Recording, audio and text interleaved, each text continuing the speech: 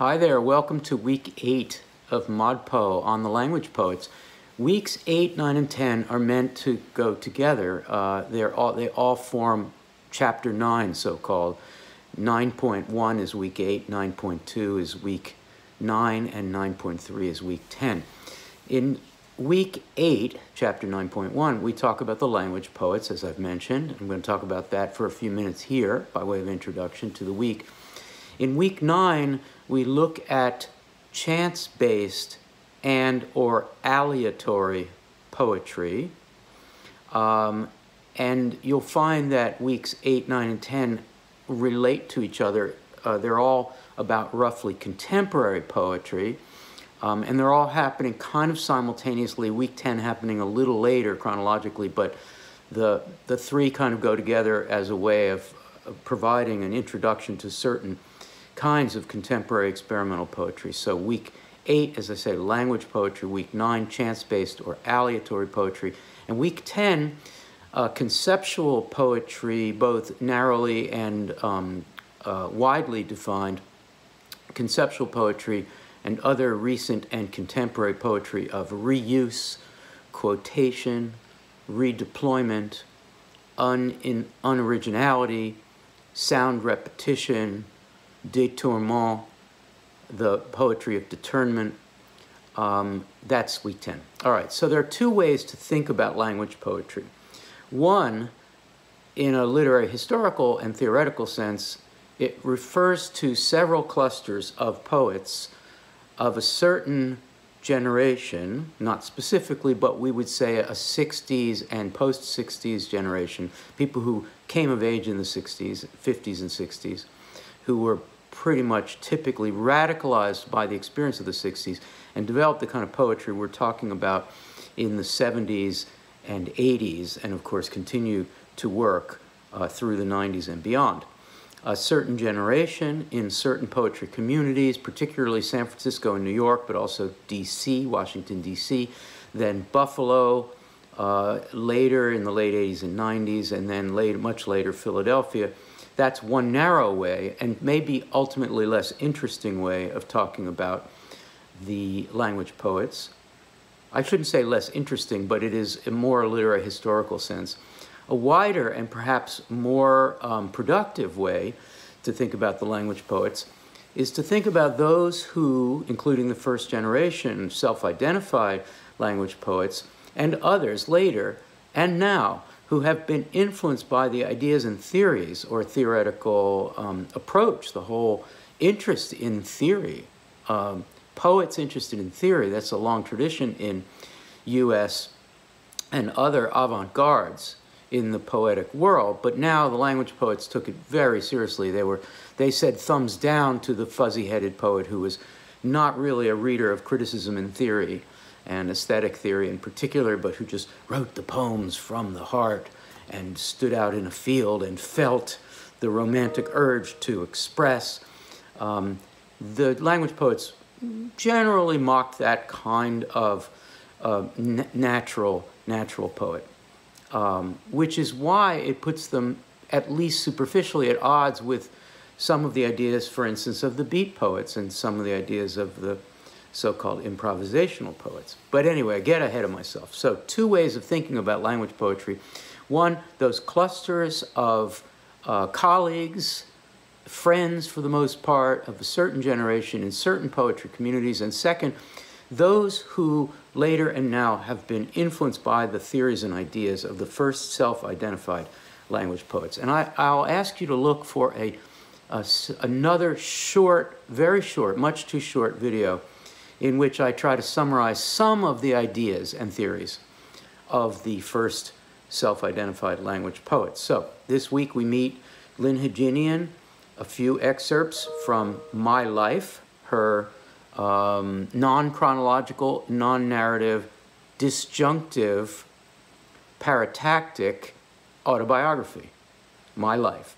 Then Bob Perlman, Chronic Meanings, Charles Bernstein, In a Restless World Like This Is, then Susan Howe, in excerpts from her book, My Emily Dickinson.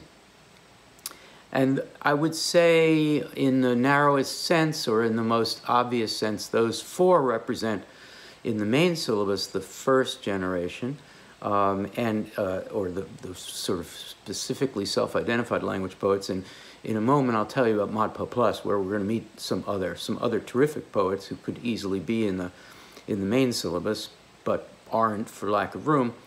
And then Harriet Mullen, a piece, two poems from a book called Sleeping with the Dictionary.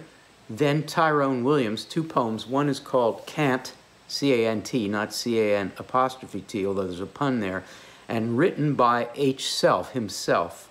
And then finally, John Keane, a parallel text prose poem experiment called Persons and Places.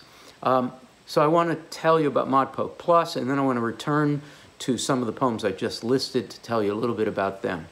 And then I'm going to once again encourage you to watch the next short video. It's optional, totally optional. You do not need to hear me go on about some of the ideas of the language poets, but it'll be there available to you. ModPo Plus in week 8 is just a plethora of exciting language or language identified or language affiliated, that is language movement affiliated poets. Ray Armentrout, whom we met back in week 2, is very much a first generation language poet, a San Francisco area poet, later LA, San Diego, much identified with the group that I just mentioned. Ron Silliman, absolutely. ModPo people will be familiar with Ron Silliman. Along with My Life, some of his work, his early work, does exactly what I just described My Life as having done. Robert Grenier, who's older than the first generation language poets, but really a kind of inspiration and an ally. Meme Bersenbrugge, a absolutely devastatingly fabulous poet, who I'm glad to say is in ModPo Plus. Larry Eigner, who moved to San Francisco from Boston in the middle of the whole scene and got involved with those colleagues.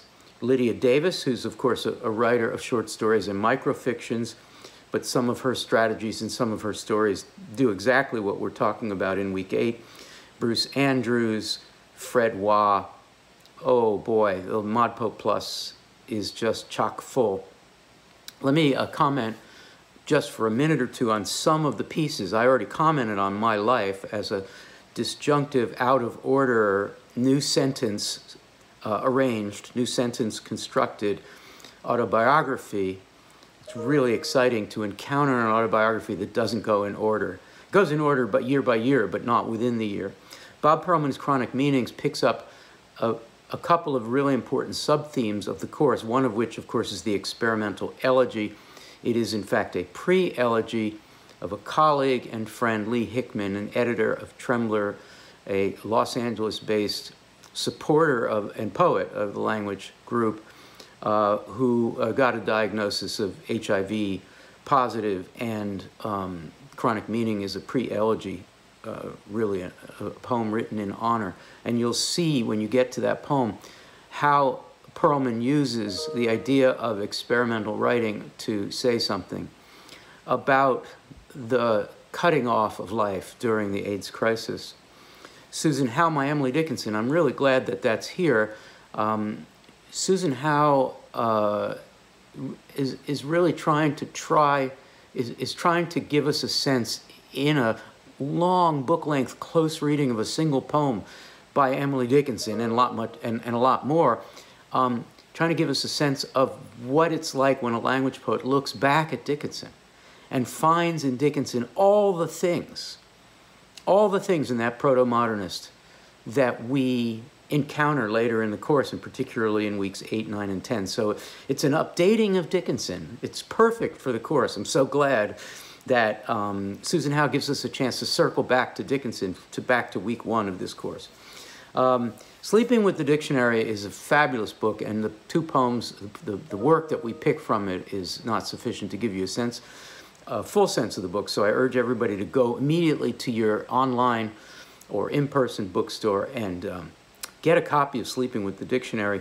The book really does what the title suggests. What would happen if you decided to take the dictionary as your lover? Tyrone Williams, Cant, and written by H. Self, two poems that textually, word by word and phrasally, do what the language poets do, in my opinion, at their best, which is to torque idioms, to take them, to twist them, to recalibrate them so that meaning exfoliates. So it produces multiple readings just as it goes along. And Tyrone Williams looks back using the tools of the language poets and, of course, of many other experimental traditions in 20th century American poetry to try to look at racial injustice and racism and anti-blackness and the history of that in the U.S.